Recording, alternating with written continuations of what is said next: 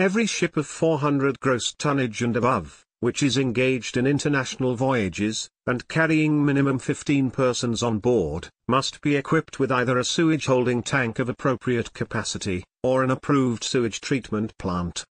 The STP is fitted in the engine room of the ship, where all the black water and grey water is collected and treated, before discharging it to the sea, as per MARPOL Annex 4 regulation.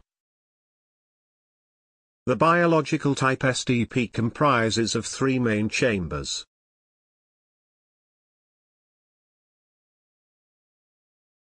The first section is an aeration chamber, where the aerobic bacteria colony is maintained, by supplying air using blowers.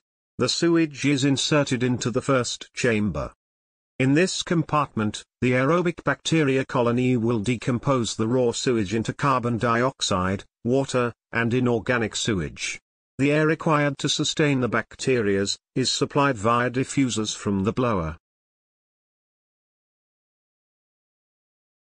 The decomposed sewage from the first compartment goes to the second chamber, which is used for settling purpose. Here, the sludge settles at the bottom, and clear liquid floats on the top. The bottom sludge is again sent back to the first chamber for further decomposition. The separated water is now sent to third chamber, where it is sterilized using chlorine. In the third and the last chamber, the clear liquid produced from the settling tank is overflown, and the liquid is disinfected with the help of chlorinator, to treat the final stage water for discharging overboard. The collected liquid in this chamber is discharged to overboard, or settling tank, depending on the geological position of the ship.